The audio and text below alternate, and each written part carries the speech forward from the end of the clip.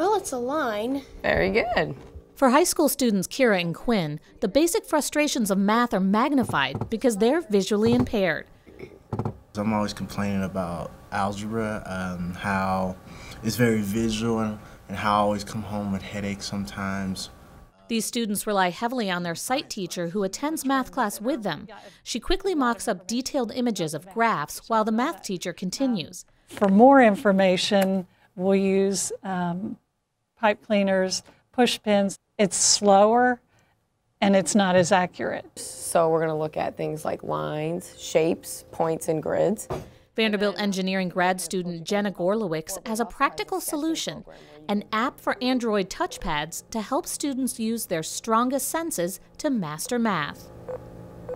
These are basically tablets or touchscreens that make vibrations, so you can feel it at your fingertips, and then you can hear it because it has audio feedback, right? The app not only makes unique sounds and vibrations to help students feel shapes and diagrams, but it also has a sketching program where you can draw your own thing, save it, and then it'll automatically show up and you can feel it and or hear it. You can actually follow the line instead of having to ask somebody, okay, how does that look? We'll call it parabola. One goal, when the math teacher creates a diagram on his or her computer, the app would adapt it so visually impaired students can work in real time. It makes the work more accessible to them at the same time that their peers are getting the work. It could really be a good graphing calculator. If you pair it up with the right software, you could make graphs and do that like everybody else in class when they use the graphing calculators.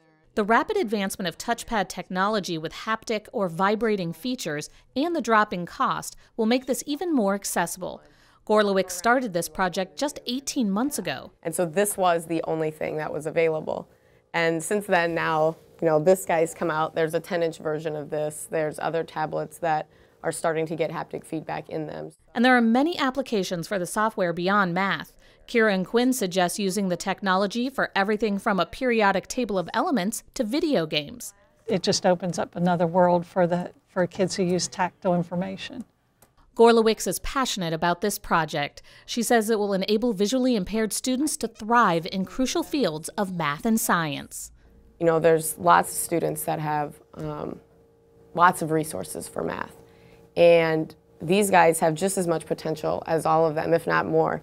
This app is still in the design phase, but we'll certainly let you know when it's available. Gorlowicz is working through Vanderbilt's Medical and Electromechanical Design Lab, better known as the Med Lab. Her research is supported by a fellowship from the National Science Foundation.